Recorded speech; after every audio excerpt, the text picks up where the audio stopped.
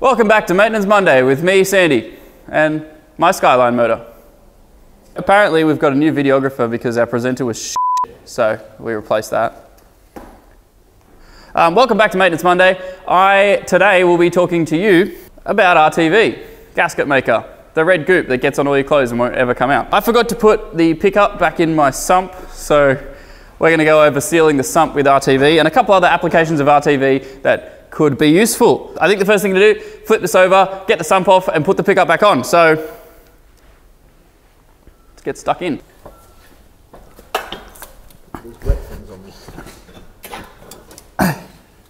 Okay. What is that? She's flipped. We got the sump.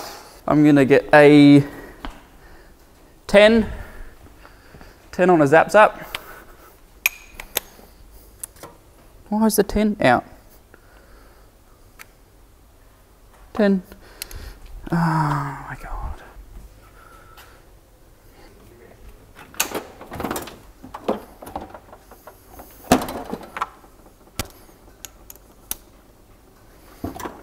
Let's go.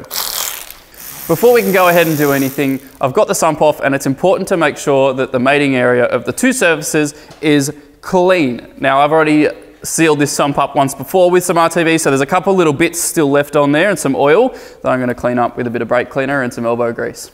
There's a couple ways you could take the old RTV off. I like to start with a razor blade, getting the larger parts off, moving to a bit of Scotch-Brite or emery paper, just sanding down the surface, making sure it's all smooth and clean. For the bigger parts, some surfaces, particularly on sumps, may have a groove for the RTV to sit in. A wire wheel on the drill always helps, but use it lightly, you don't want to damage the surface. Once you've got it all off, a quick spray with some brake cleaning the surface.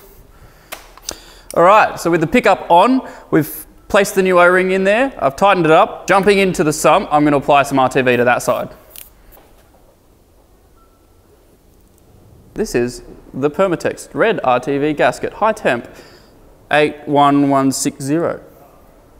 Available at your local sparesbox.com.au. Now RTV comes in a couple different variants. This one is the high temp because I'm using it on the engine, of course. There's a multi-purpose one as well as a coolant and fuel safe one. Make sure you get the right one for your application, otherwise it will leak. You'll have a bad time. Application process is quite simple. No, I'm not going to kind of want to. I'm going to tell you how this is going to happen. Application process is simple. You want a small bead.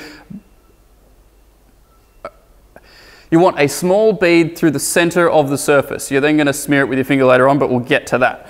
Once you've gone all the way around, you probably only want about 2 or 3 mils of gasket on there. Any more, and you're going to have gasket maker everywhere.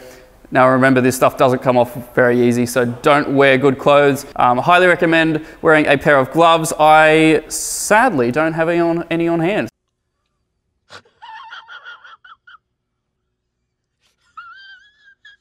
So I'm going to brave the, my videographer's pointing to a pair of gloves over there that are too nice. They're too nice to wear, but I think we're going to do it anyway. For the purpose of this video, I'm going to pop some gloves on and get to it.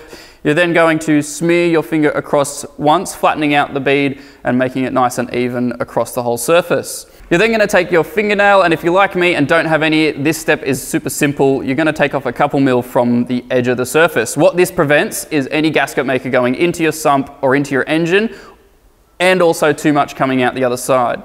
The last thing you want is gasket maker everywhere. Mating the two surfaces together is quite simple. You want to line up the holes. Be sure not to push it around too much. You'll end up with it everywhere again. Once you've got your two mating surfaces together, you're going to want to check the back of your RTV packet, as different brands have different curing times. Ours is a 24-hour curing time, which means we're not going to put any fluids or liquids in the motor until that is done. Now my next step is to come back tomorrow, wait for this to cure, and then the job is done. If you want to find out more about this RB20 build in front of me, or pick up some gasket maker for yourself, head over to Sparesbox. That was so good, but head over to sparesbox.com.au.